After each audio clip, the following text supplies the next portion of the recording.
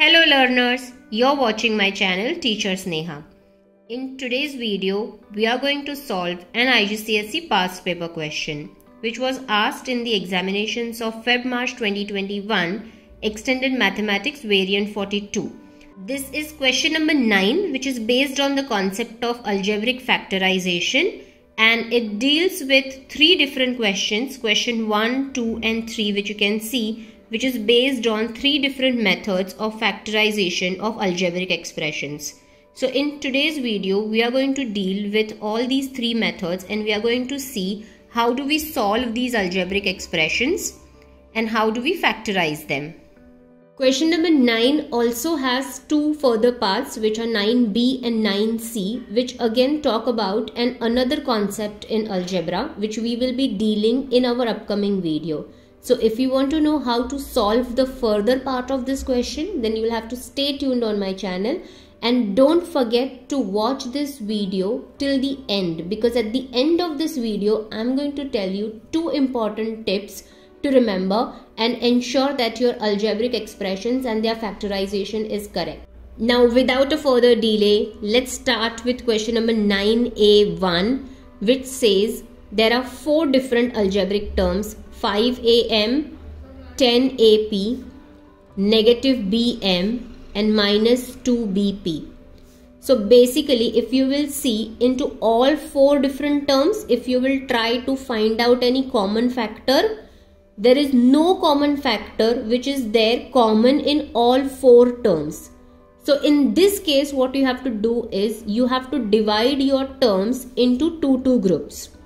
So here first two terms I'm going to put them into one group, okay, and then the other two terms I'm going to put them in the other groups. This is called as grouping. So here I have grouped the terms. Now you will see I have divided my terms in groups of two. So here 10am plus 10ap is the first group and negative bm and negative 2bp is the second group. Now what we do is we try and find the common factors here in these two terms. In these two terms, the constant here is 5 and 10. So 5 and 10, the highest common factor of 5 and 10 is 5. So 5 can be taken common amongst 5 and 10.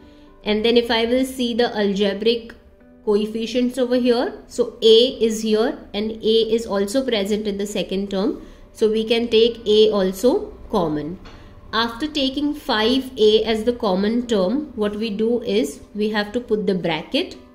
After we have put this bracket, now look at this term. This term is 5am. Out of that 5a we have already taken common. What is left out, what is uncommon is m. So we put m here in this bracket. Then plus sign comes as it is. And then 10 AP is the term here. Out of that we have taken 5 as a common factor here already.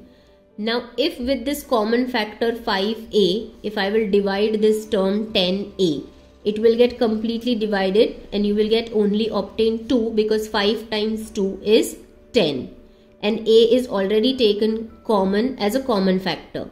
And after that what is left out here is p. So 2p is left here in this bracket. Put a bracket complete sign, and what you got inside the bracket is m plus 2p. Now move to the next group. Next group has negative bm and negative 2bp. Here I can see only negative b is common in this term. So I put negative b common here. Put a bracket sign. If from the term bm, if I take out b, what is left inside the bracket is m. Put a plus sign there, because negative sign we have already taken here common.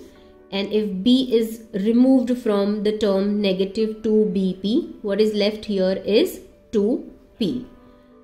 Now if you will closely notice, this particular term is m plus 2p. This particular term inside the bracket is also m plus 2p. Now we can take these two terms m plus 2p, this entire bracket, as a common factor, and whatever are the left out two terms, that we put them in another bracket, which is 5a minus b. This is how we factorize the given expression by the method of grouping. Let's move to the next question, which is question number 2. In question number 2, the term given over here says 15 bracket k plus g the whole bracket square minus 20 plus k plus g. Now if you will notice here, k plus g and k plus g can be taken as a common factor.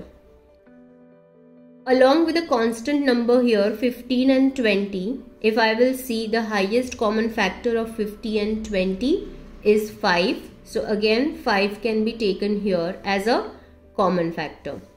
After I take 5 plus kg as a common factor, what is left out over here in this particular equation, the first term is 5 times 3 is 15. K plus g square. This means k plus g multiplied by k plus g was 2 times. One time we have already taken it common here. What is left is k plus g one more time. So that when k plus g and k plus g will multiply, the whole bracket will multiply with each other, it will give k plus g the whole bracket square. Then put a negative sign as it is. And 5 times what is 20? So 5 times 4 is 20. That's why 4 comes inside the bracket. And here we obtain our entire solution for factorization of this term. So this is how we simply factorize this in one go. This was a very easy question. 4x square minus y to the power of 4. Firstly, if you will notice here, all the terms that we have are perfect square numbers. So 4 is a perfect square, x square is a perfect square, and y to the power of 4 is also a perfect square of a term y to the power of 2. So this we will simplify and we will write it as 4x square as it is minus y to the power of 2, and this whole thing to the power of 2. Because 2 times 2 will multiply and give you 4, which is y to the power of 4, applying the rule of indices. Now in algebra, there is a binomial factorization rule which says if any term is a square minus b square, its factors are a plus b and a minus b. So this is what the rule is which we have to implement for solving this particular equation which is given to us. Now to solve this with application of this rule, if you will notice, all the terms which we have obtained over here are perfect square number in the form of a square minus b square. So over here 2x square is a square term of 2x, the entire bracket square, minus y square to the power of 2. Now this is considered as my a square. This will be considered as my b square. Putting them in the format a plus b, a minus b, what will I obtain at the end of this equation is 2x plus y square in one bracket and 2x minus y square in the another bracket. And this is what my final solution is, because 2x over here represents a and y square over here represents b. So when they are in the format a square minus b square, we just put them together one time with a plus sign and one time with a negative sign. This is how I will be obtaining the solution for the given expressions which are in the form of a square minus b square. Now remember I had talked about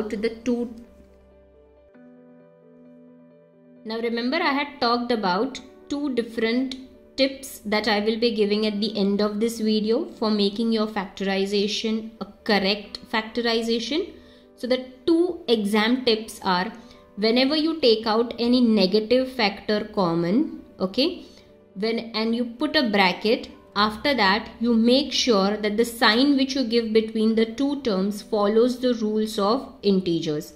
Whenever you take out any negative term as a common term out, okay, whenever the factor is negative, make sure that the corresponding factor which is there in the bracket follows the rules of integers.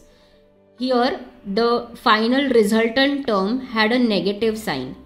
I have already taken out the negative sign common. So negative multiplies with what will give me a resultant answer? So negative multiplied with positive gives me a negative answer, and that is why in between these two terms I gave a positive sign. So whenever you take out any negative term common, make sure that your final factorization follows the rules of integers. And now this one is a very tricky trick. And coming to the second tip that I had talked about, second tip is not actually mathematical, but it will just help you to score better marks in exam. So that particular thing is, supposingly if your first term, look at the first bracket, whatever the common factors which you have obtained over here, make sure that you get the exactly same one over here in the second bracket also. Because it's factorization by grouping, somehow these two brackets have to be same so that you go to the next step. If this is not coming same by your any which method, that means you have gone somewhere wrong, and this is actually the hint to look out for the mistake that you have done. Maybe the sign was different, or maybe you have not factorized it completely, or maybe you have not taken the correct GCD. So these two terms, if they are not identical, which will actually give you the hint that your sum is going somewhere wrong. Okay, so it's not actually mathematical, but it is something that is common sense or logical tip that I would tell you, that will help you to save your time in the exam, and it will also help you to understand your errors in the exam. And of course, if you eliminate the errors, your marks are going to improve only.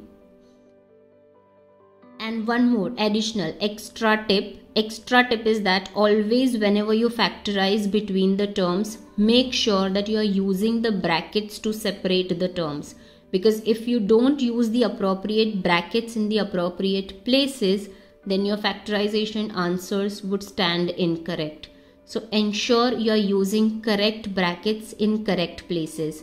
So if you take care of all these three tips, I'm sure your factorization sums are never going to go wrong, and you're going to score full marks in such questions. Okay, these type of questions are very simple in algebra and very scoring. So just ensure that your signs are correct, your factors are correct, and your brackets are correct.